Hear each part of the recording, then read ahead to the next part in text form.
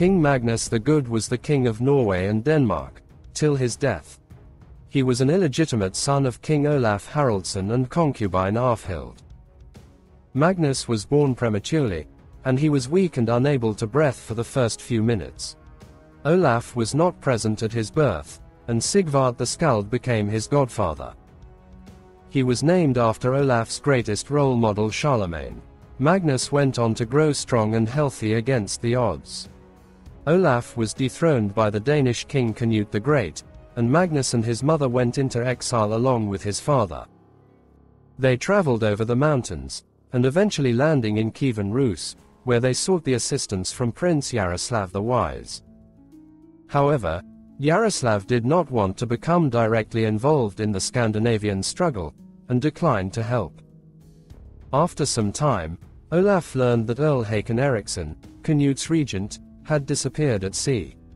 He gathered his men to return to Norway. Magnus's uncle Harald Hardrada arrived to Kievan Rus, to report the news of his father's death at the Battle of Stiklestad. In Norway, Canute appointed his wife Elfgifu and his son Svein as regents of Norway crown. But Norwegians people found their rule oppressive. After the death of Canute, Magnus' father allies went to Kievan Rus, to bring back Magnus to rule as king of Norway. Magnus was proclaimed king of Norway at 11 years old. Initially, Magnus sought revenge against his father's enemies, but on Sigvardar's advice he stopped doing so. In Denmark, Harthacnut, another son of Canute, was on the throne, and wanted to reunite with Norway, but Magnus initiated a campaign against Denmark. The noblemen of both countries brought the two kings together and made peace, and agreed that the first of them to die would be succeeded by the other. Harthacnut died in England, and Magnus became king of Denmark.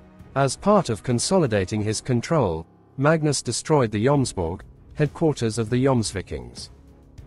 On the other side, Canute's nephew Svein claimed the throne of Denmark, and returned with an invasion, which Magnus decisively defeated at the Battle of Lyskov Heath. Magnus wanted to reunite the Canute the Great's entire North Sea Empire, by also becoming the King of England.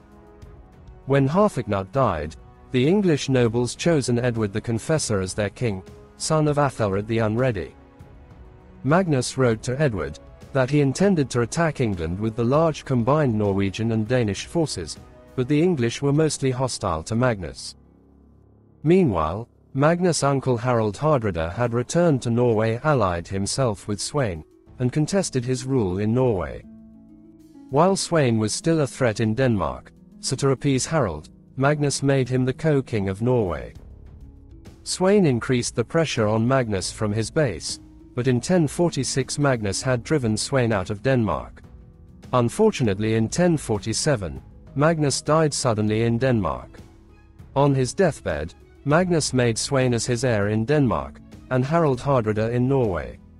He was buried with his father in the cathedral at Nidaros.